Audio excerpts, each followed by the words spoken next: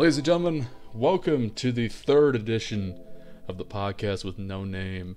It's been 3 episodes and I still can't figure out a name for this shit yet. We have some names in the running and the name will be chosen tomorrow. I'm filming this on the same day as the Alex Frost podcast. But joining me today for the third episode is a legend in the Rec Room Wrestling community. Somebody whose name has been all around and has been highly requested for this show. Ladies and gentlemen, welcome to the stage, StimeTime. Thanks for having me, man. I'm happy to be on the third episode of the unnamed podcast. He's like, yeah, I'm grateful to be here. Well, I guess we'll start with Rec Room Wrestling because, again, that's what most of these a-holes tuned into. Yeah, I shouldn't be calling them a-holes. They're still audience members, you know. Yeah, there's a lot of questions going around for Rec Room Wrestling, but I guess the main one that's on my mind to start things out is about your return. Okay. There was a decision that you had to make to make your return. So some people don't know that you were also a reviewer like me. At one point, you had my job. You were my successor. For like 2 weeks. for like a month and a half. And now here we are again, where I'm back in the same role. Oh, my bad. Yeah, fuck you. I blame you for my sorrow. With being the reviewer, you had the choice to come back to wrestling. You told me your reasoning why, which I won't get into here. I figured it's you're good. More personal, but like you had your reasoning, and then you eventually came back to Rec Room Wrestling. Yeah. So far, in your second run, how do you think things are going for you? Well, like back in my when you spoke for me at my Hall of Fame speech, when you said I was born with a silver spoon in my mouth, right? Mm-hmm. That is no longer the treatment. Coming back from retirement, people always remember me as the world title competitor in every single company, yada yada yada. And that's no longer the case, but I wouldn't quite say I dislike it though. Mm-hmm.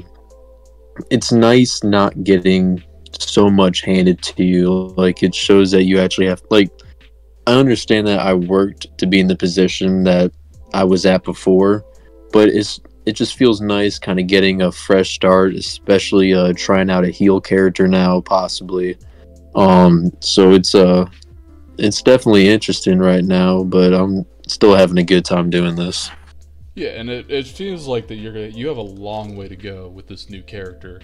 Yeah. There's so much more that you can explore with this character. And tell me a little bit more about this heel character that you got going on. So this was planned by the mastermind of Microphone himself. Of course. We've had this heel discussion because obviously I think there's not much of an argument of who's the greatest face of all time. And therefore, changing one of the greatest faces ever into a heel obviously is a pretty big deal. So Rocker came up with the idea. It was actually supposed to happen, I would say, about a couple weeks before DBCW died.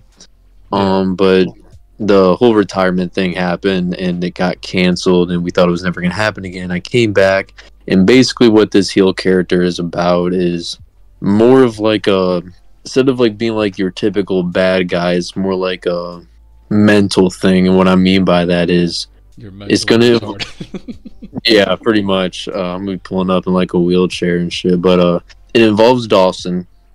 And obviously, as you can tell, because that's where the heel turn happened at the pay-per-view. So basically what it's going to be about is I'm going to go feud with Dawson, and I'm going to try to still act like the good guy. So basically, it's going to be like slowly mentally turning into the heel. So it's not just going to go straight into being the bad guy.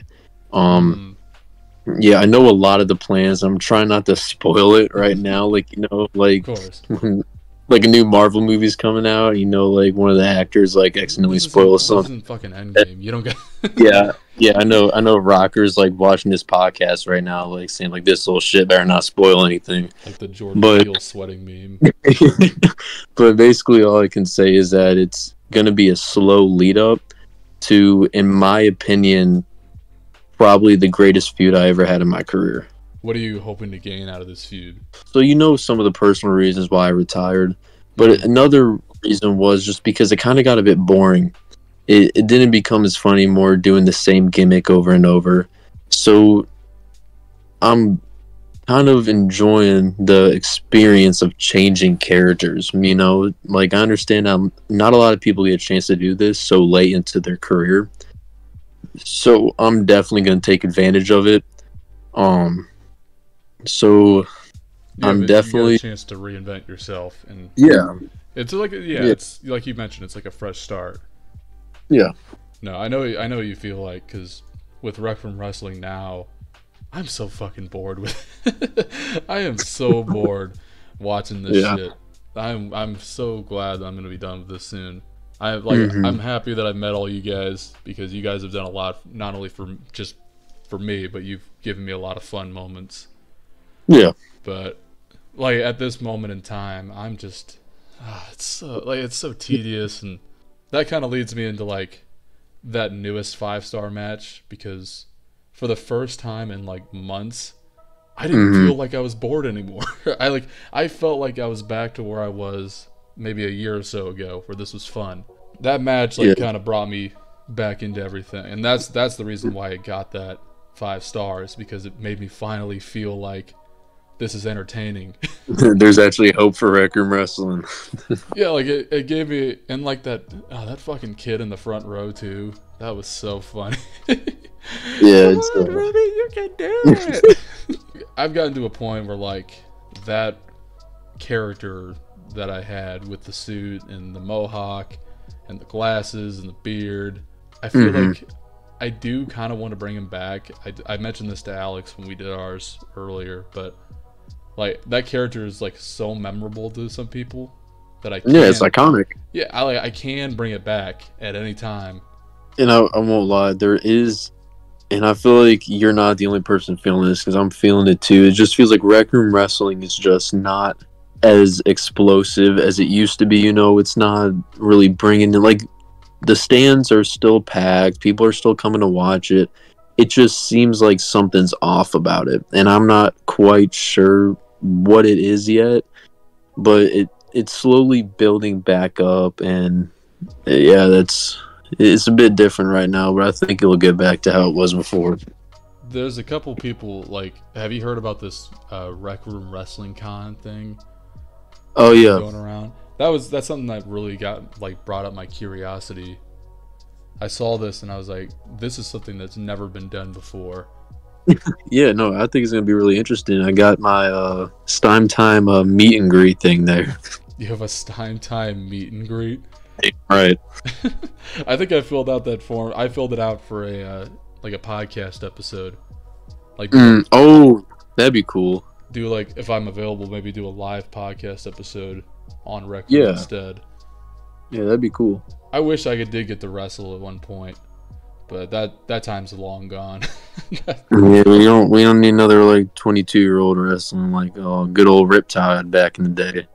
Yeah, I don't want to end up like that. Is there a point where you're gonna sit down and wonder about that, where you get to I already have. Trust, when I turned, because my birthday was on the 22nd, so I'm 19 now. There was times when I even thought about when I was still 17, because I just don't want to be that guy, you know. No one wants to be that guy, but it's just such a fun little hobby to do. But obviously, there's gonna be a point where I just won't be able to do this anymore, and I already told myself that I'm not doing this by the time I'm 20. No way. So definitely not going to happen. Like I can guarantee for a fact that I will not be here when I'm 20. Yeah, I think so. I was 19, I think, when I joined Impact. So like with the Rec Room Wrestling side of things, I got to the point maybe in the summer last year, where I was just playing an online session again, like a late night. I do like late night sessions in Rec Room, right? And where all those funny moments come from, it's usually in those sessions. So I did. And I went to like the rec center, and I just felt like so old.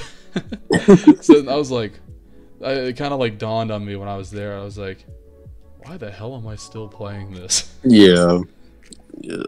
I think there's gonna be a point though where I'll retire from Rec Room Wrestling, but I think I'll still hop on Rec Room every now and then, just because I mean I'm not gonna let a fucking VR go to waste, you know. Yeah, it better be a bunch of drunk people if I'm hopping back on, so I get some good content. Gotta get my friends drunk for 2.5 hours. Requirements are at least 3 shots in. I got my, what is this? Sevdedka vodka.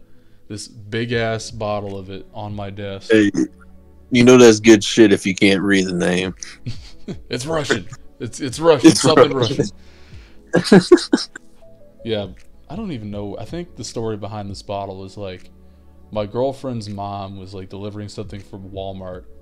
She was delivering to this house. It was like this rich neighborhood house that has like the gate and everything. Mm-hmm. And they just didn't want the order anymore. Like they just flat out canceled the order. Free. God knows how much that fucking bottle cost. Yeah, like I don't know how much the groceries was, but like her mom took it back, and then so she brought it over here, and now it's been on my desk for a couple months. Shit. There's a little bit. It's not a small bottle either. It's like, you know how like big a Gatorade bottle is, like one of those water bottles. Yeah. It's bigger than that. Like it towers over that. Fuck. We just confirmed that I'm 19, therefore I cannot legally drink, and therefore I will not drink. And for the record, StimeTime never has. and for the record, I never have either. Okay, I don't want my. I heard it. Since I'm a young man, it disrupts my development. I don't think that's the only thing that's going to disrupt your development. All that Rec Room Wrestling is going to take a toll on you. Yeah, I'm going to have serious arthritis when I'm older. You know how like in WWE they have those like do not try this at home videos? You're going to be on the cover of one of those. I tore my knee 6 times. Oh, just like a picture of me like in a wheelchair, like holding a thumbs up. I broke my dick bone 25 places. I ran to the TV more times than you can count. I tried to do a backflip once. No, that shit's fine. That shit's fun. I'm still thinking about that. But back to Rec Room Wrestling. Oh yeah, of course. In your first run, there was a lot of talk about how you deserved more 5 stars. And I just wanted to, I kind of want to get your opinion on it, because we've had this conversation maybe once or twice, but yeah. Whenever I don't really ask people off the 5-star thing, because to me it's just there for you guys. Yeah. To me it's like a fun thing, but what is your opinion on that 5-star rating system? Like, are you asking like what's my like? Do you think every match that you've rated for me, like that I thought, like, do you think that your ratings are accurate? Like, is that what you're asking me? No, it could be like, well, what do you think of the rating system in general? Like, do you think it's like a helpful thing, a harmful thing? Is it like a good measure? Is it fun? Like, yeah, okay. Because you have a unique perspective compared to other people. Like you have actually done this as well, so you know what I am talking about when I talk about the reviews. Yeah, it's First of all, I just gotta add that I give you a shit ton of respect for doing this for such a long time, because I did it for a month or 2 and I hated every second of it. So not so easy now, is it? Yeah, it's not easy. Huge props to you. Okay, mad respect. But here's my opinion on the 5-star rating, and honestly, I think everybody has their own little opinion in a way about this, but my perspective is I think it's meant to be a good thing, but some people might not take it that way. And what I mean by that is Rec Room Wrestling was just simpler before all the 5-star matches were like a must need. And it's not even you turning into that, it's the community turning it into that. So it's nothing on you at all. Right. It's to the point now where, I mean, arguments and fucking discussions and all that good stuff just happen out of 5-star matches. Like, I'm sick of people wanting to be the best, like the greatest of all time, you know? Like, it's to the, like, I never cared. I didn't even know that I was in the GOAT conversation till like 3 or 4 months before I retired. I think when that started was like, so you didn't have the 5-star yet. You won the Black Diamond World title for the second time. Yep. And I think you unified the titles with the WRW one at that time. Yes. I think that's when the conversation started.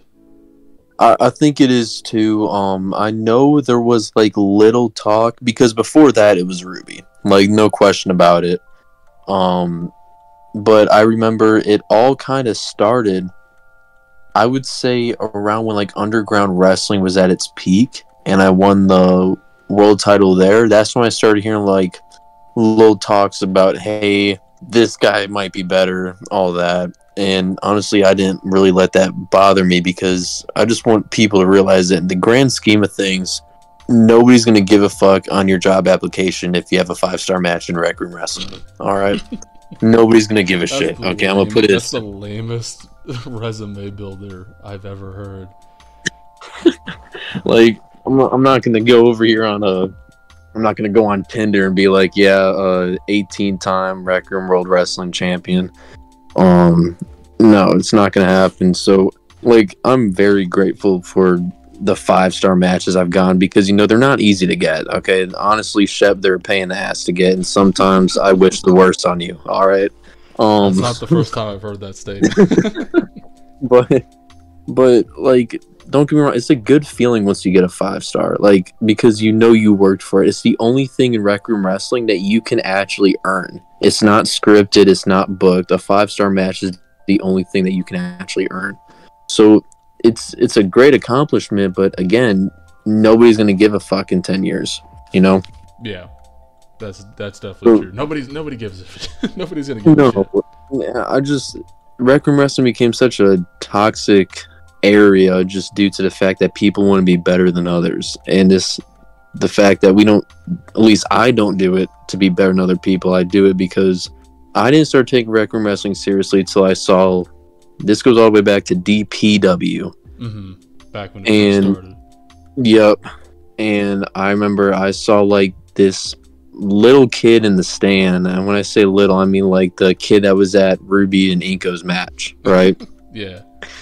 And it was like the kid was cheering me on like I was an actual like full-on WWE professional wrestler. And that's when I realized that like I do it because I'm entertaining the people, you know? People want to watch it. All the backstage stuff and stuff that happens, I don't care much for it. I just, because like as a heel character now, my number one goal is to make all those guys tell me to go fuck myself. So that's exactly what I'm going to do. But as a heel, that's a lot easier as a heel than a face. Oh yeah, yeah. Trust me, because if people don't like you off the get-go, it's going to be very hard for them to start liking you. So, we've been doing the good guy shit for almost 2 years. I want everyone to love me. Yeah, exactly. I think there's like a little bit of respect that comes with that, and just seeing that at the Hall of Fame too. Like I went to the crowd after I I gave my 1 minute bronchitis speech. But like I could hear that from the crowd. You went on for like 30 minutes though. That was a long speech. I had a story to tell. I had a dream. You did not just quote Martin Luther King in a fucking YouTube podcast. With Rec Room Wrestling, you've got your stars, you've got your accolades, you've got your dreams for what this heel turn is going to turn into, and you've got a set date in mind for when you want to end it all.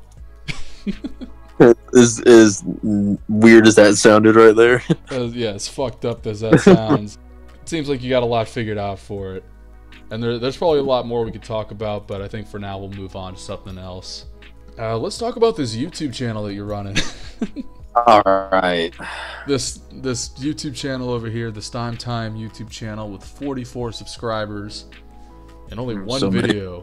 What the hell is happening with this? It's funny that you mentioned that because I was actually thinking about it this morning. I I'm still trying to figure out an identity for the YouTube channel, you know, like I don't want it to be involved around Rec Room Wrestling, so I'm probably gonna take that post down in a little bit. I just wanted to, like, I might upload shit off of my PlayStation. Like I might be playing like Call of Duty or Fortnite with a couple friends or something. Maybe Rec Room 1 or 2 times or something, I don't know, but I kind of like, you know, I've been watching a lot of Jinxie, if you know who that is. Yeah, I've heard that name. You look at these streamers and they're just like funny ass people that are all right at the game, but they're still having a good time doing. That's just kind of what I want. I want to be like a YouTuber that just makes people laugh while playing games with a couple of boys. Definitely sober though, because again, reminder, I'm 19. So that's kind of what I want that identity for the YouTube channel to be. Okay, this is going way back, and I don't know if you'll remember this YouTuber, but do you remember a YouTuber called Sky Does Minecraft? I've heard about Sky Does Minecraft. I didn't watch a lot of Minecraft growing up. He was the only YouTuber I watched growing up. I explained a lot. All right, fuck off. So, I also watch Roblox streamers. all right, chill, because that might have been partially true. Would you like a book then? Roblox and Minecraft. I mean, I would say the games I definitely grew up on though was definitely Lego games. I feel like any normal child should have grown up on Lego video games. I played a lot of Lego. Actually, I didn't play a lot. I had a couple Lego games. Mm-hmm. There was Lego Indiana Jones for the PlayStation 2. Lego Batman. And top tier. Some Lego Star Wars. But that was really about it. I remember my first ever video game on a PlayStation was the original Lego Batman game, and then Which PlayStation, 2 or 3? 3. Yeah, I'm not that old, Shep. Okay, you ancient bastard. All right. Over here playing like your PlayStation 2. joystick. You got one joystick and one button. My PlayStation 2 kicks ass. It can kick your PlayStation 3's ass anytime. My PlayStation 3 will kick your PlayStation 3's ass. My PlayStation 3 is probably fucking somewhere in I don't even know where the fuck that thing's at now. I don't even know where my play, because I got a PS5 like 2 years ago. I don't even know where my PlayStation 4 went. I know, wait, I take that back. We gave the PlayStation 4 to some neighbor kid before we moved away, which kind of scares me because there was a lot of clips on my PlayStation 4 that I do not want that little child seeing. A lot of messed up.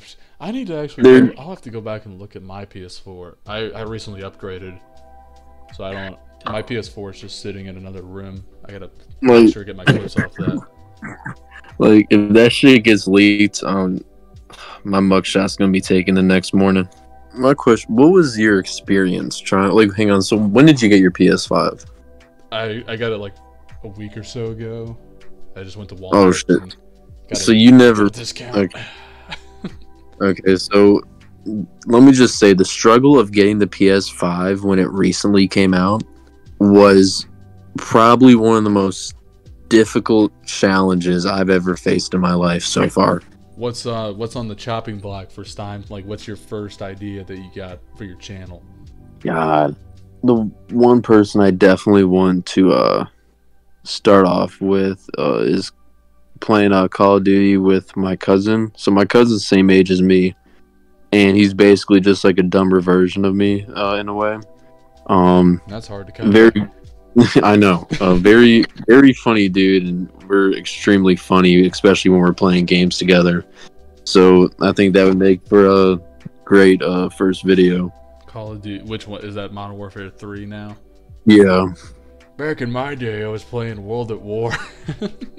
Right. My first Call of Duty wasn't until my PlayStation 4, and that was Call of Duty Ghost. That was my first PS4 one. But before that, I played a lot with my dad for PS3, and we did Modern Warfare 3 back then, the good one, and Black Ops 2. It's gonna sound so bad. The John Cena's entrance. You know what I'm talking about? The Make-A-Wish one? You can do And it, John. He still lost. Yeah, I think it was just for show. Like, these kids are probably in the backstage and are like, why the fuck we come over here? why'd you give them that voice? They're not dumb. They're not like that. They're sick kids. They're not mentally disabled kids. If you go back, I swear one of them was down. I'm convinced that if the fucking rapture were to happen right now and everybody just started going, I would still be here. It's no doubt about it. There's been some shit that I have said that is just unspeakable. It's just the most diabolic, fucking horrendous act of mankind come out of my mouth. I'm not. Pause. Okay, see, now you're just all right. There's just a little pause there, and then it was just come out of my mouth. No. See, there's no pause there because it said come out. But if it was come in, then there would be a pause. All right. I was hanging out with my family. My sister, she's about 5 years older than me, so she doesn't live at home anymore. So when she does visit, usually me and her participate in alcoholic beverages. Right. And so I hop on Rec Room because Dawson told me to get on. They're playing that game, and I'm like, sure. I join the room. We start, and I fall flat on the floor, just full on. I'm sleeping with my headset on. All I hear is, because I still have the headset on, all I hear is Dawson saying, "You all right, StimeTime?" in his fucking British accent. StimeTime, you all right? StimeTime, are you all right? And I don't even know how I remember that still, but I just remember like getting up, and one of the rounds I got chosen to be the clown. Bro, I was not hitting shit. I was probably swinging at the walls, and dude, it was just pretty much. It was to the point where they were just like running in front of me, and I would just completely miss my swing. Like, where'd you go? Yeah, it's like an old man chasing down a bunch of little kids. Wait, shit. What's your fun drinking the beverage story? Oh god, dude, there's too many to count. You gotta go to... Okay, I got one. So this goes back with my cousin, right? So my cousin, he's in Ohio, and so I visit down there sometimes. I was staying there for like 3 days. My parents were staying, so my cousin, he's on my dad's side of the family. Mm-hmm. So my mom and my dad were staying on my mom's side of the family. So it was just me and him and his parents and all that. Okay. His parents have a beverage shelf at his crib. So of course. It was like 1 or 2 in the morning, and we go upstairs, and he shows me this shelf, and it's just lined up with beautiful beverages, right? Anything you name, they for some reason had it. And he just looks at me, he goes, "Pick your poison." And I was like, all right. So we partake in these beverages, and he gets a Snapchat. It's 2 of his girl buddies. Ooh. I know, right? And he's like, "Yo, what you doing right now?" And he's like, "Me and my cousin are partaking of beverages right now in my room." So she's like, "Okay, we're about to pick you up. We're going to the remember, this is Ohio, so this is, like Lake Erie, Yeah. They only live like 20 minutes away from Lake Erie. So they were like, "We're going to pick you up. We're going to go to Lake Erie." We get there. Well, okay, so this is how it worked. For some reason, my grandma on my dad's side of the family stays up to like 4 in the morning. I don't know how the hell she does it. She just does. So she's got old lady powers. So there's sensors in front of the house, and it turns on these lights that are just bright as shit and will wake everybody up. So we had to go around the house. Like, we had to take a huge like stretch instead of just walking straight. just so we don't get caught in the sensors. And keep in mind, we already partaken of beverages, so we were like, giggling in the yard and shit. We see their car, parked down a while because you can't park in front of the house with the headlights on, or else that'd be mad suspicious. Yeah, no, so, you can't just park in the driveway or anything reasonable. No, that's too easy. And so we hop in the car. Girls already kind of know what's going on with us, because we're not hiding it at all. And we get to Lake Erie, and there's like this like rock path on the lake that leads like to like kind of like a, I don't even know, like a platform looking thing, like a little bit out into the lake. Mm-hmm. And we get on there, and it's a long ass walk, man. And I was barefoot, so it was like walking on like. That sounds awful. It was awful, especially like when you're trying to balance after partaking of beverages. And we're looking to distance, we see like there's a group of people there already. So keep in mind, this is like a spot for all the teens in that area that live there. And so we get there. My cousin knows who they are. Obviously, I don't, because I don't live there. And we're all talking and stuff, yada yada yada. And then they also had beverages as well, so they're off of that too. And they're like, yo, and this is a high ass jump. They're like, does someone want to jump in the lake with me? It was just the fact that I just had my beverages and I was thinking, and I was like, yes, I would love to jump in the lake.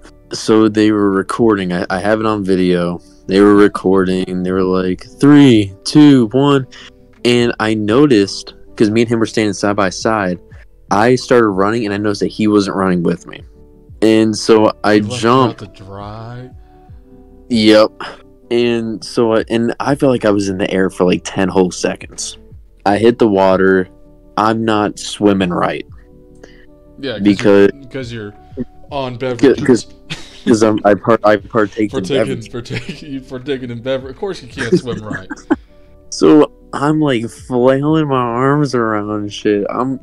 I'm trying my best to swim here because I know they can't go down to get me. So now the adrenaline's kicking. It's like, okay, if I don't swim over here, I'm dead. I've only been in probably like 3 near-death situations in my life. I don't know if that's normal or not. And but that's one of them. That's one of them, yes. And I got there, got up. But the night's not over yet, though, because the 2 girls there, and this is an L move by me, and I still admit it till this day. This is one of the worst things I've ever done in my life. What did you do? So my cousin, he had a crush on one of them, right? Okay. And they took us back home. We snuck back in, and then the girl was now by herself, and she left. And then she added me on Snapchat, all that, and we started talking. She picked me up one night when it was just me and not my cousin. No, I know where this is going. No. Yeah. You sick fuck. It is so wrong of me. He doesn't care anymore, but I still feel bad about it till this day, because that's just like, it's breaking bro code, and it's also like, that's your cousin too that like has a crush on this girl. It was a very low moment. Like, don't get me wrong, it didn't feel like a low moment at the time, but after reality set in, it was just not a good look at all. Even lower than being the reviewer. It was so bad. I still now whenever I go over to visit my cousin, he has friends over, I'm known as that guy now. That stole your cousin's crush. Well, this girl had a reputation. All right, like she's one of those girls. Yeah, so she wasn't ugly by any means, but mid. All right. You broke the bro code for mid. Dude, okay. I'm sorry, but when you partake of beverages, mid doesn't look like mid. Okay, it looks like a solid 9.5.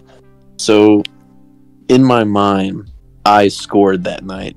I've never felt so disappointed in you. I hated myself too after that for a while. It was bad, but he was really chill about it though. My cousin was. He didn't care much for it, just because of the fact it was like a crush. You know, it wasn't like he's been seeing. It would have been a whole different story if he was like dating or seeing the girl. You know. No, that'd be even worse. That'd be so fucked up. Yeah, that would have been awful. Can't excuse you for partaking in beverages.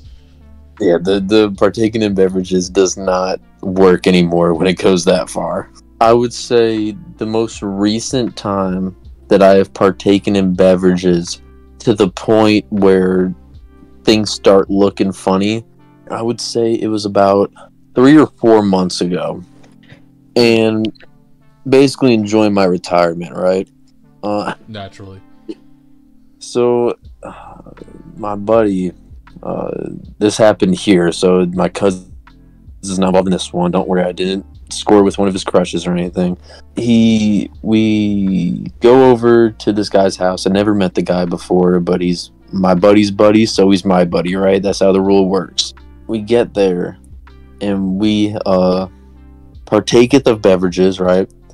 Mm-hmm. But we also partaketh in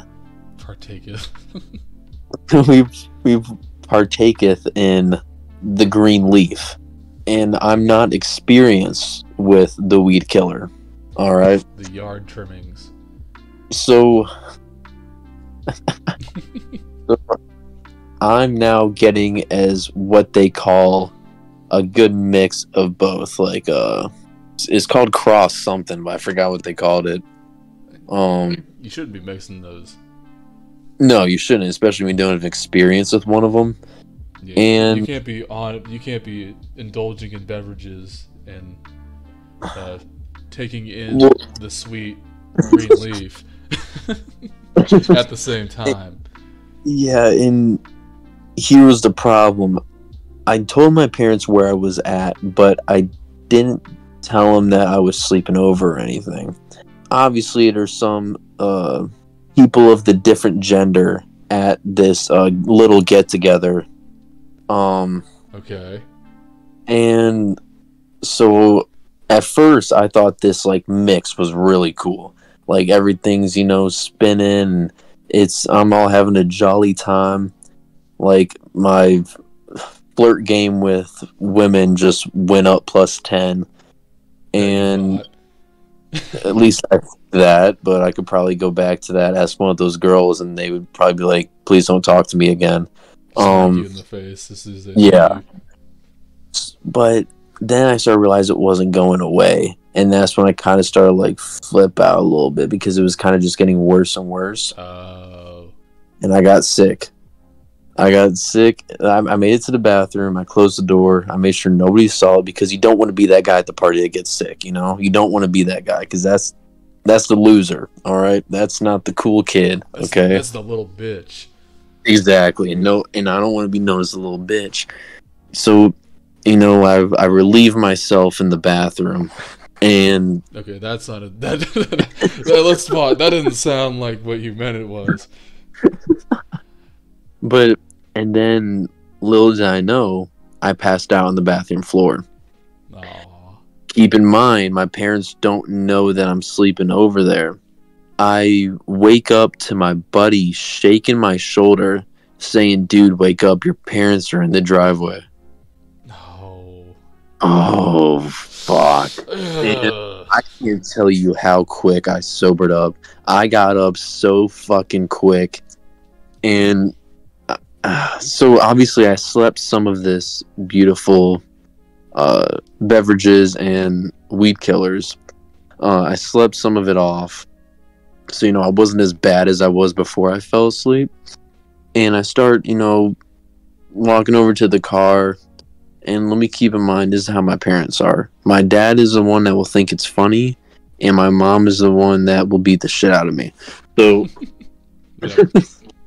so I get in the car, sit in the back seat, and I'm just like laying back like this and getting ready for the lecture I'm about to get. And my mom, she's thinking I'm doing like heroin or cocaine or something, like something really bad. She's jumping to like is it DEFCON 4 or 1, whatever the fuck the highest one is.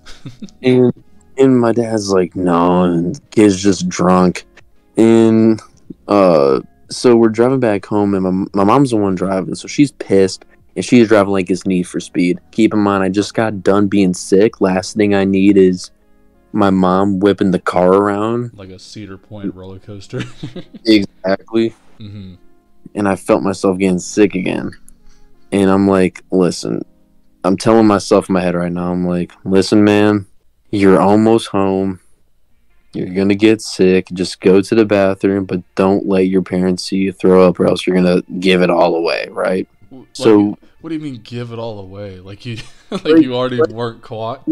in my head, I'm playing this off cool, okay? But I did ask my dad like a couple of days after that happened. I was like, "Could you tell?" And he was like, "Dude, how could you not tell?" So obviously, I wasn't playing it off well. Fucking moron. But in my head, I'm like, "Oh, they don't expect a thing." We park in the garage. I open the door and throw up on the garage door, the garage floor.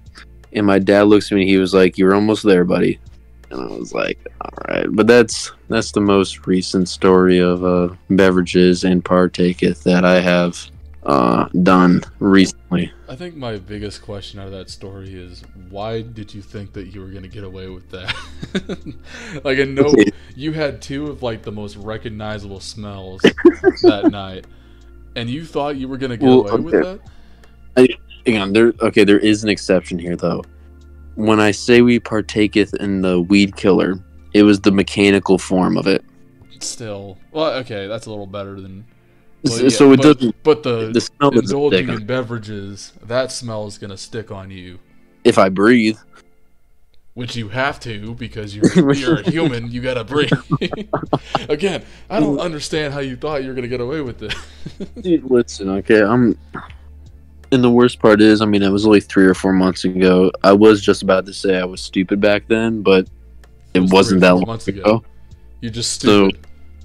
So, yeah, it's I'm not the.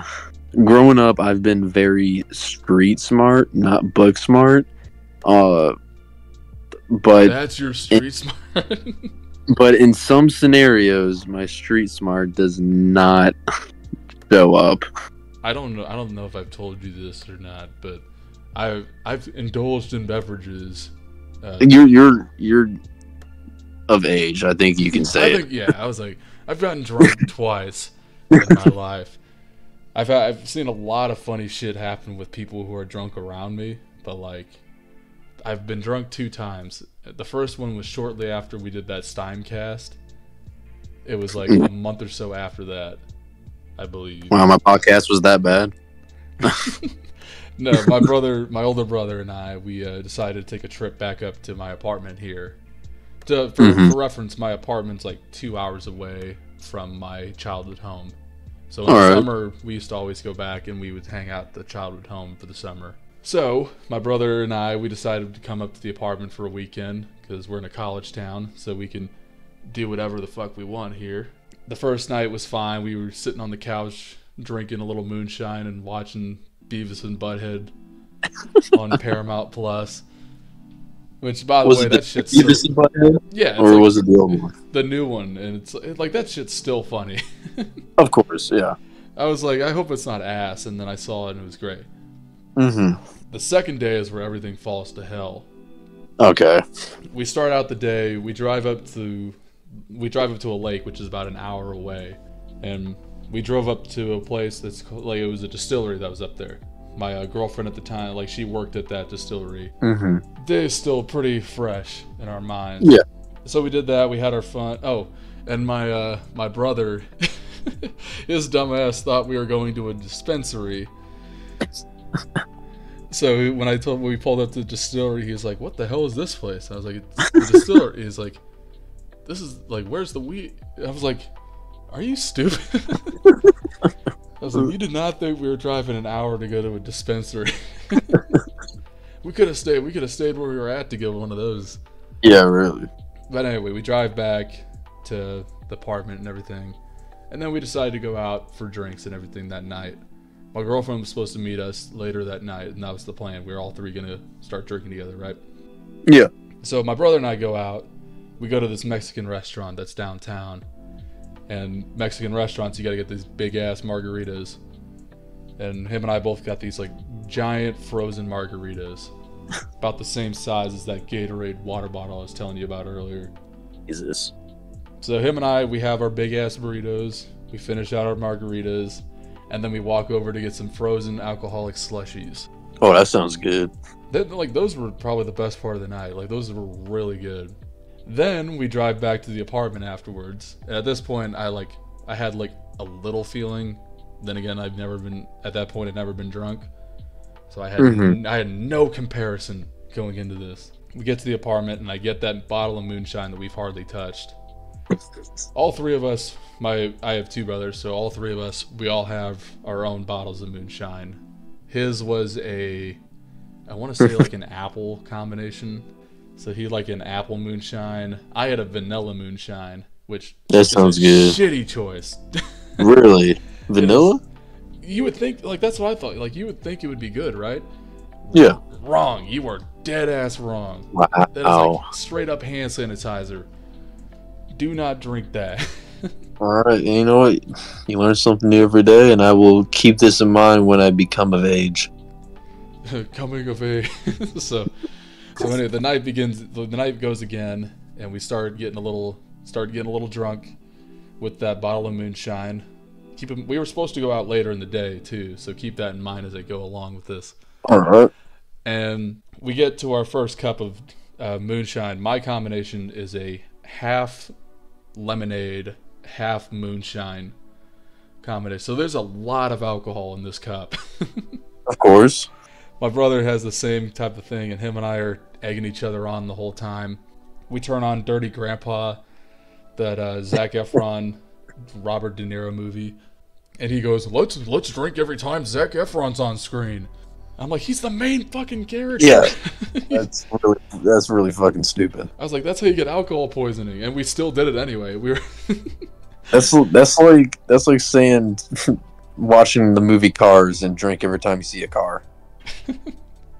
God, that would have been even worse. But anyway, we did the drinking game, and it was about less than half an hour. 3 cups of that half lemonade, half moonshine later, and I'm starting to finally feel it. But I was having it at such a quick pace. I didn't pace myself at all because I didn't know how. I didn't know how to pace myself. So I stood up, vomited right in front of me. And then I kept vomiting all the way to my own bathroom. And there's 2 bathrooms in the apartment. There's one that's close to us that was near the couch, and the other one was in my room, which is a little farther away. And my dumbass walked to the one that's near my room rather than the close one because I was like, I don't want to throw up in his toilet. It's not mine. Yeah, of course. You're being nice. So I throw up again 2 more times before I get to the bathroom on my own carpet and my front door area. Oh God! And like it all hits you at once. Yeah, and my brother's laughing at me. He's out of his mind at this point. He's not like he's got a higher tolerance than I do, but he's also like drunk as fuck. But then I get a call from my girlfriend, who was supposed to meet us. Oh God! She was at the lake working, so she had to drive an hour to meet us, and all she hears on the phone is, "I'm so fucking drunk," and my brother's still laughing at me in the background. And she was pissed that night because she just got off a long ass shit. She was hoping to have some fun, and then she has to deal with your drunk ass. And I feel like that's probably the worst I felt in a long time. Like just not only like mentally but like physically. Physically it was fucking horrendous, but like mentally, I felt so bad for her. I kept saying, "I'm sorry." I'm sorry. Dude, that shit, the mixed drinks are the most dangerous ones just because especially if you get one that tastes good and you can just sip on it, next thing you know it just hits you all at once and you're done.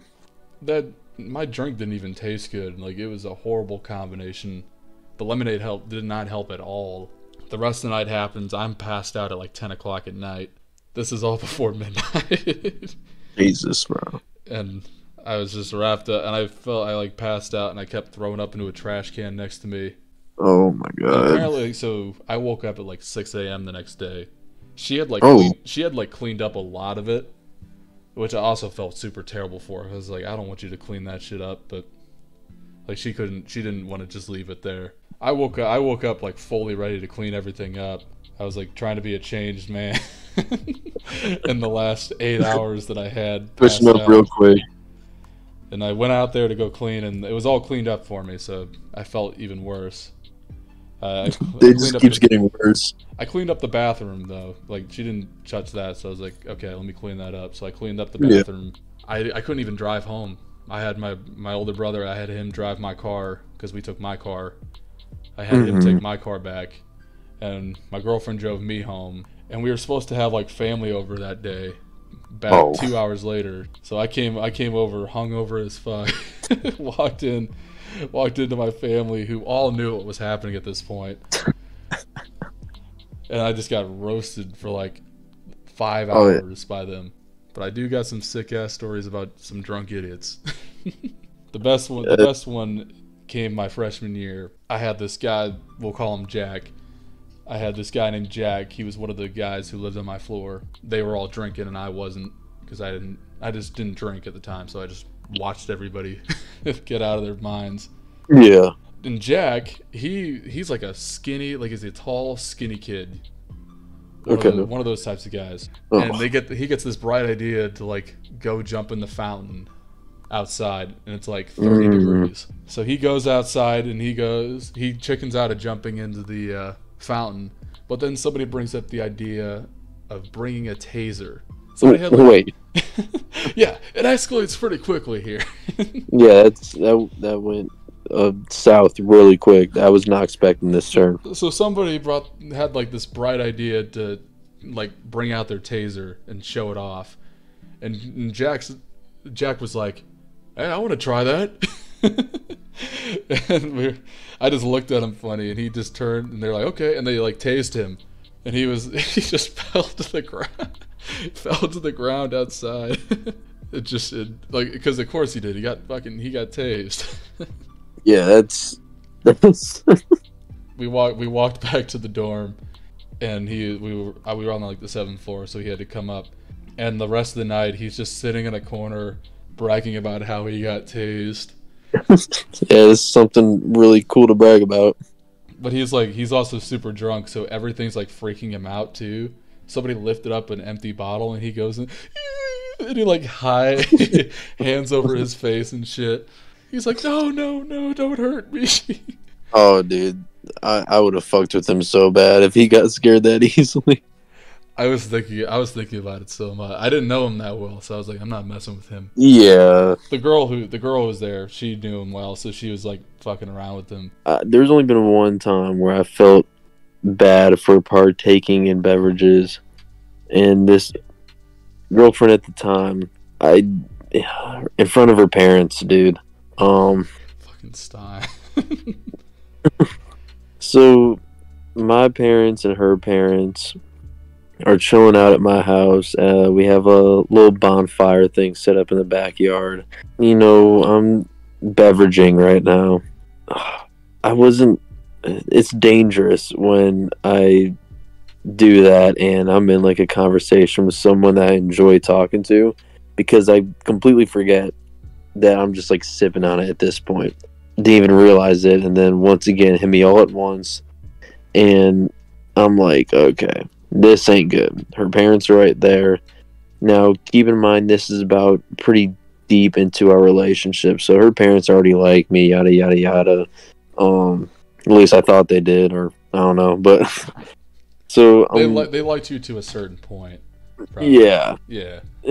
So, you know, I'm leaning back in my chair like this, like head up in the air, and my sister's in town when this is going on too, and she notices it, and she like taps my sister. She's like, "Yo, you good?" And I'm like, "Oh yeah, I know, I'm chilling." This is the first time my sister has ever seen me partake in beverage before, so she thought I was just joking, acting like that.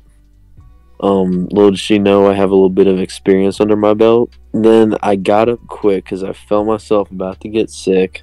Dude, I run over inside bathroom, get sick, and then I'm like, okay, well, they're outside. I'm in here getting sick.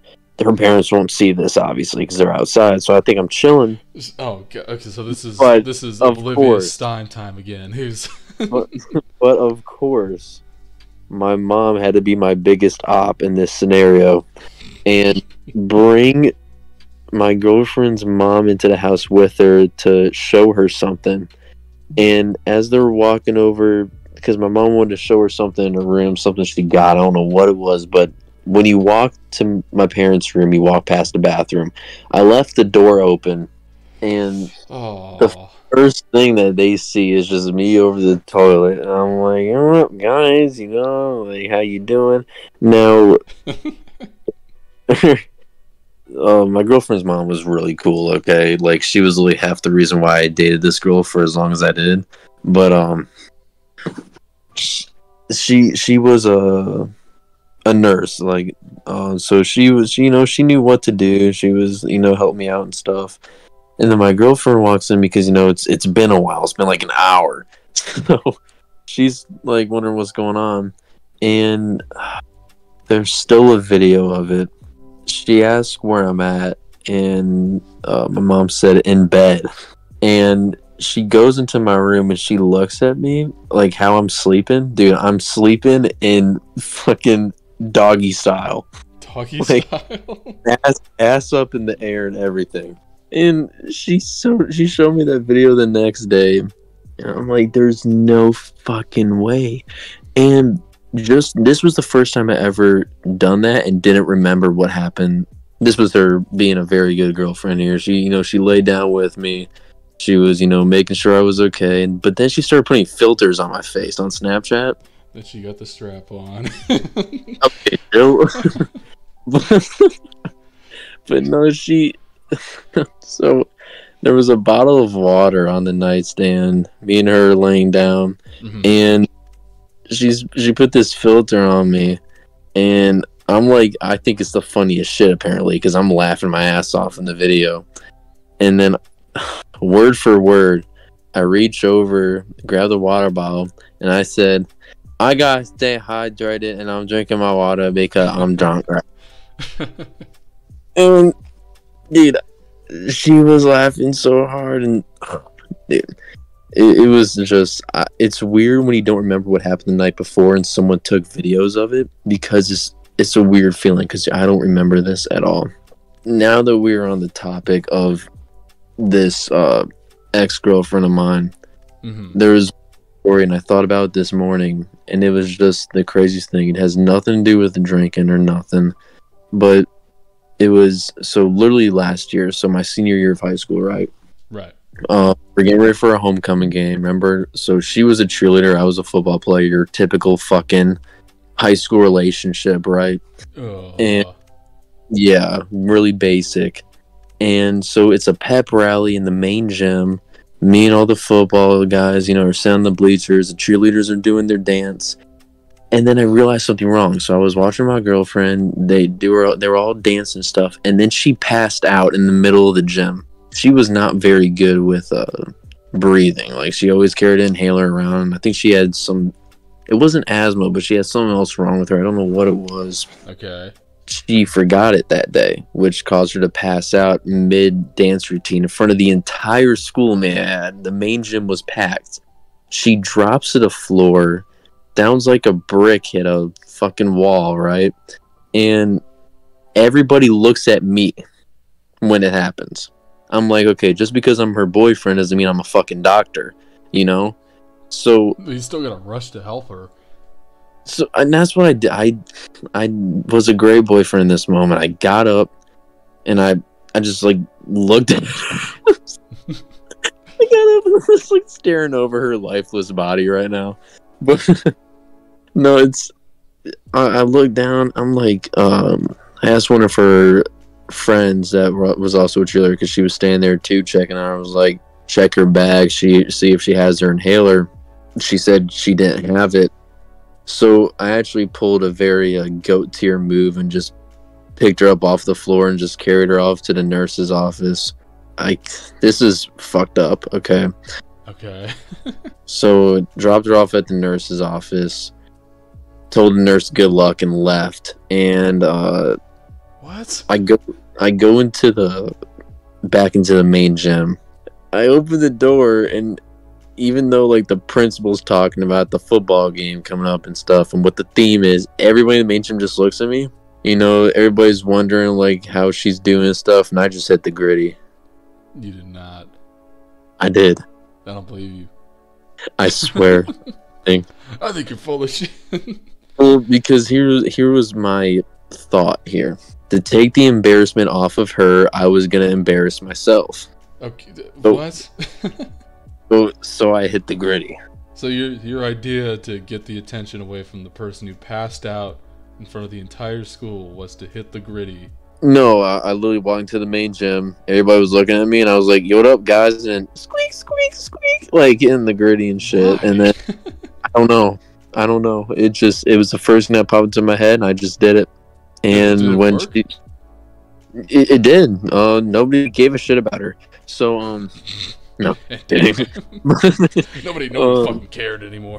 Yeah. So after the pep rally was over, we go to our fourth period class, and it was culinary, and me and my culinary teacher are super cool. She knew I was dating this girl. She was like, "Is she okay?" I'm like, "I don't know. I just dropped her off at the nurse's office and said good luck." And she's like, well, do you want to go see her? And I was like, yeah, sure, why not? So I mean, like, reason to skip class, right? So I go to the nurse's office. Her and a bunch of the other her close friends are there, and I'm like, you're alive, so that's good. Jesus Christ. I'm not good at talking in serious situations at all. And she was like, yeah, I just forgot the inhaler and all that. And then she looked at me and she was like, do you want to tell me about this gritty thing? And I was like, I told her, I think you hit your head too hard. Yeah, what are you talking about? Gritty? Pfft. Didn't happen. What? I was like, no. And I'm looking at things. Yeah, I'm like looking at her friends and shit. Like, I'm like, oh, you bastards definitely told her. But yeah, that was like just such a weird moment because like it was like a weird adrenaline rush when I saw her hit the ground because I'm like thinking the worst right now, right? Like I'm like, bro, did she just fucking die in the middle of the gym floor right now? So I got up so quick, and I'm wondering because the whole school was there except for the nurse. The only person that needed to actually be there at that time. Nurse was on a smoke break or something. Yeah, she fucking had to be or something. Luckily, though, she was only like 80 pounds, so it wasn't very hard to carry her. But definitely an interest. You should have saw the nurse's face when I just walked in here with this fucking girl over my shoulders. You didn't even carry her like in the movies, how they like carry him out front. You carried her on like a fireman's carry type of thing. I gave her like the I grabbed. So this is how she was passed out. She was passed out back on the floor, right? Yeah. So now that I thought about it, maybe I could have done it like it was in the movies. That might have been a little bit easier. But instead, I just grabbed her by the waist, lifted her up, and like just threw her like on my right shoulder. So basically like a sack of potatoes. Pretty much. I just wanted to make sure that ass was in my face. All right. Well, to close out this podcast, we've gone a little over time, but we still should answer these questions that were sent in. Of course. We got a lot of questions to get through, so we'll try to get through them. Back to Rec Room Wrestling. They are all Rec Room Wrestling. So let's start with Alex Frost. There's only 3 people who sent in questions, so Alex, I'll just read all Alex's first. Okay. Alex Frost, he wrote, do you still think you're better than Ruby? This goes back to what I was saying about like your 5-star ratings. Mm-hmm. Before he got that second 5-star match, I would say there was a good gap between us. Now that he has that second 5-star match, the gap is definitely closed up a little bit, just due to the fact that it's so hard to say who's better between me and Ruby just because we impacted Rec Room Wrestling in 2 different ways. I did it due to my character, the fans, being the people's champ, and Ruby did it by making one of, if not the best company in Rec Room Wrestling. You know, we both kind of took two different paths. Both have your accolades to show for it, too. Yes, it's so hard to say who's better, but obviously, since I'm me, I'm still going to say I'm better than Ruby, but it's close. It honestly, I wouldn't be upset if someone said that Ruby's better than me, because there is a huge argument there, definitely. Yeah, those arguments, I kind of just leave those arguments up to other people at this point when it comes, like, so, like, I guess, I wouldn't call it a commentary argument, because to me, I don't think there's any argument anymore, but it used to be, like, microphone and me, and I was just like, yeah, it's up to you guys. You have your own preferences. If you like someone else's voice more, makes sense. Yeah. So the other question Alex had is regarding Dawson. Oh. And this one is, do you ever regret passing the torch to Dawson? I think the only regret I have is doing it when I did. And because, you know, when you come back from retirement after giving somebody the torch, it kind of gives the torch a little bit less meaning to it. But other than that, no, there's nobody else that I would have rather gave it to be honest. See what Dawson has done in the span that I was gone. Yeah, well, speaking of Dawson, the next question is going to be from Rise. And he asks a question, this is kind of related to that same event, and he says, why did you decide to pass the torch to Dawson? Okay, so there was actually one person I had in mind, and only really Dawson knows this. I was actually going to pass it down to Z-Man. Really? I was. And then things got interesting. Z-Man kind of became a different character. He wasn't the guy I thought he was. You know, Z-Man, I still consider him a friend. He seemed to just get a little bit out of control, I guess, at some points, and that's just not someone I wanted passing the torch down to. I originally passed it to Dawson because at first, I won't even lie, I hated Dawson so much. I hated this Cody Rhodes gimmick he had, and honestly, it pissed me off to the point where I felt bad for him. So I trained him and taught him all this shit, and then I realized he caught up to it really quick, like quicker than I ever could have when I first started. If you compare me the first 5 months into my career versus Dawson the first 5 months into his career, he's 10 times better than me. He always wanted to learn. He never complained about anything, and he was just a nice dude. So yeah, very genuine. Yeah, like humble guys, and I was like, yeah, this is definitely someone that I can have represent the StimeTime name. Like, this is someone that I can see passing the torch down to. It was crazy how much I meant him, because you go back to recordings, dude, the dude was crying. Oh yeah, it was for a lot of people that was a sad day, and for me it was just what the fuck, why are you crying? It was once I saw how he reacted to it, I was like, I know I picked the right person for it. It's no one else would react to that way, and it showed. It was a sweet moment. It was, and then I came back and completely fucking ruined it. But so the next one, so Rise has 2 more questions, and then I got a couple more after that. So Rise asks again, how do you feel about Ruby being cracked on the sticks? I'm not exactly sure what this question's asking. I figured I'd leave that interpretation up to you. Cracked on the stick. I think that's Rise trying to say I also feel that Ruby's better than me now. I feel like that's how I'm gonna think of it that way. Yeah, honestly, I have no clue how to interpret that question. I thought it was like a video game question.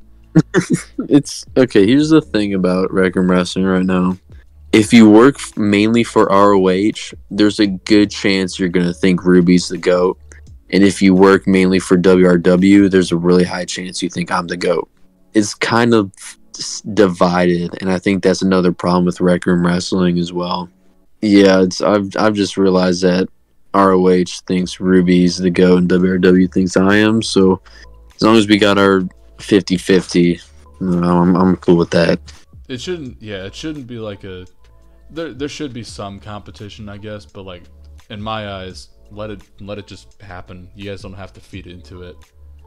No, and because like they'll do it for you, and as long as you like remind them, don't take it too seriously. I think it's at least fun. It's a little fun little game between you two. People start to talk shit and say stuff about Ruby being better. I just go back to the fact that none of this is gonna matter. So yeah, that's a fair assumption.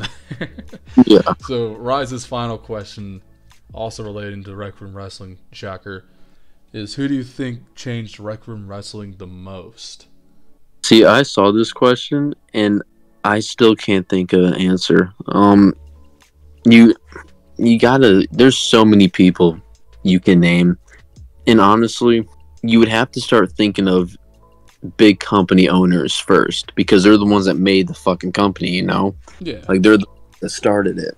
So you gotta go all the way back to maybe even Scratch.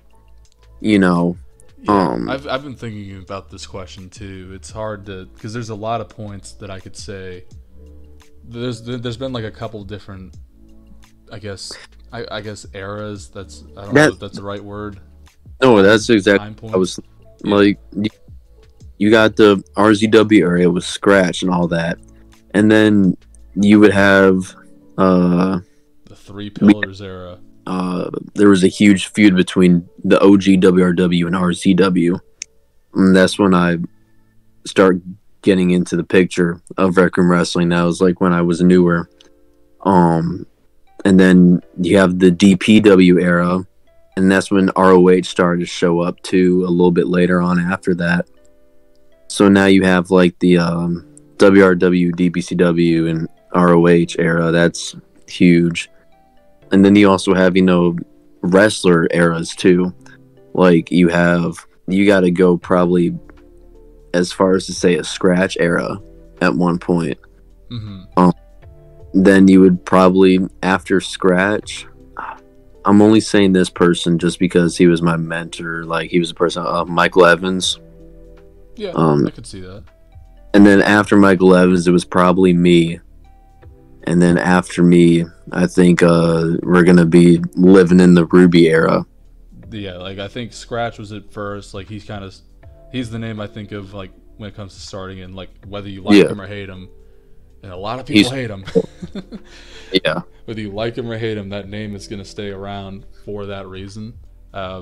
Selfishly, I put myself in there too, as like without the reviews, like there was definitely a shift in like how people reacted and how people performed because of that. That's something I've kind of grown to understand after I retired after I was supposed to hang everything up. My bad. Like I kind of reflected on that, and I thought like I definitely played some sort of role in this. I think of when Rocker and Shay took over DPCW. I think of those two. I think of like the Three Pillars after that, like shortly after that. Who's changing it right now? I guess that's still up to. I guess I would have to say Ruby. I would say Ruby too. It's definitely Ruby and ROH. Other companies are trying right now. Like I'm seeing a bunch of different ones rising up. Mm-hmm. They're all trying to take over. Well, it was really. I just remember when WRW came back. That's when I was like, this is my original spot. This is where I started it all. So I was like, because originally I was the only known wrestler on that roster in WRW. I promised Goji, I was like, I'm gonna make this company one of the best in Rec Room, just because this is literally what made StimeTime. Like everybody who knows me now, it all started with WRW. This one's from Rocker. Best feud in your eyes. So I saw this one, and before I answer it, I want you to answer. What do you think is my best feud? Okay, so there's two that come to mind. I think of both of the Black Diamond storylines that you had. Mm-hmm. I probably got to go with Paragon, just because like that felt like an actual one-on-one story compared to like it was one-on-one with you and Mike for a bit, but then Rocky was involved and it became a 3-story. Then it came back to you guys. Like, to me, it seemed like the better story was the Paragon story going into Jackpot. Yeah, that's exactly how I would have answered that question. It was the first feud that I had in my career. It was just so perfect. I mean, the cash-in was a great setup for it. It was so great. it was incredible. It was a top moment in Rec Room Wrestling history. Me and Microphone sold the shit out of that. He did, and we had a chance to go up against each other in the Elimination Chamber at Locked Away, and of course, just me and Paragon, the final 2 standing in the chamber, and then I lose, and then build up for even a bigger match at an I Quit at Jackpot. Next question is favorite title reign, not just of yours. I mean, ever with everyone. I wish you phrased that better, but what was your favorite title reign in a Rec Room Wrestling? Okay, so if I had to give a top 3, mm-hmm. It would be me with the 2 world titles, Jackson Flash with his YouTube title. I would go so far as to say Mike Towers with his Black Diamond world title. Yeah, I think how I would answer this, I probably would put your double championship in there, just because you had a big impact with that second run. I wouldn't say it was the best, because that's just it about your title runs. Your chase to the title was always great, but once you had the title, it kind of fell a little flat. Mike Towers is my number 1 for sure, but I'm just trying to think of who I'd put like right below that.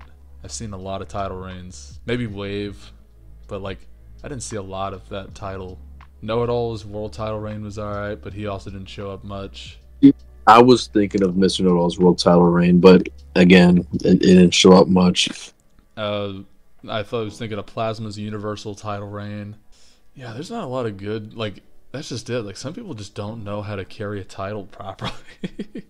Like, there's a lot of titles where I'm like, do they really matter to me? Yeah. Maybe Jackson Flash. I guess I could have to go with Jackson Flash by default. I just don't have anybody else I can think of. And then the final question from Rocker is, when is your next retirement? Before I turn 20, I'm done after that. Like, because we talked about the first time I retired and about the personal stuff, you know. But now that I'll retire on my own, knowing I want to, that's when I know that I won't want to come back. But before we stop all this, got a question, all right? Go for it. Not in order. Okay. Your 5 Rec Room wrestlers of all time. I knew someone was going to eventually ask this. Yeah, you know I had to. You know, I'm still not going to answer that. I'm still... One time. No. No. You're 5. Nope. I'm going to leave that to myself. Even like a top 10, like I gave that before. That things have definitely changed, so I'm not going to give it again. Motherfucker, I've been on this shit for like almost 3 hours. You're going to answer my question. It's been 2. Thank you very much. 2 hours and 15 minutes as of right now. But no, I like to leave that question up to everybody else. I don't like, because I'll have my own thoughts on it, and some days I'll have some people in there, some days I won't. People's names come in and out, top 5 wise.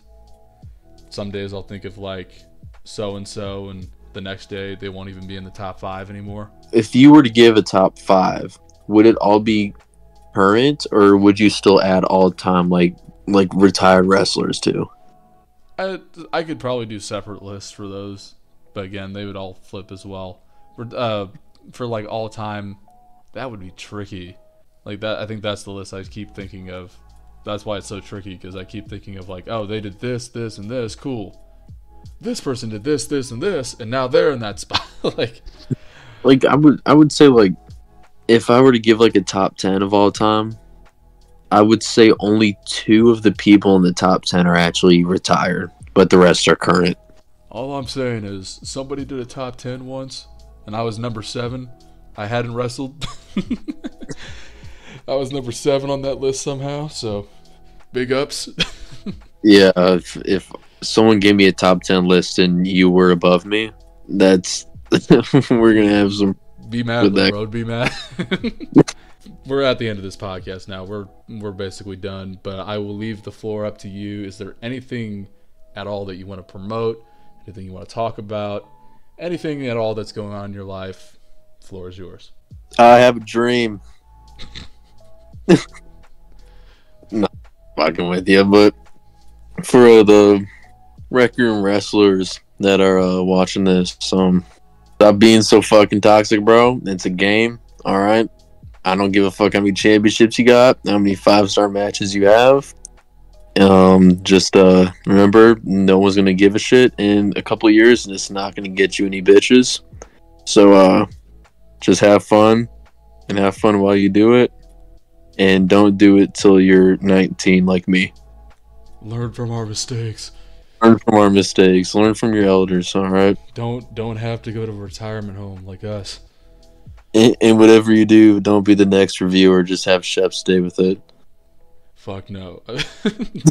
Fuck no. If somebody doesn't take it over when I leave, there's no more reviews. That's it. It's done.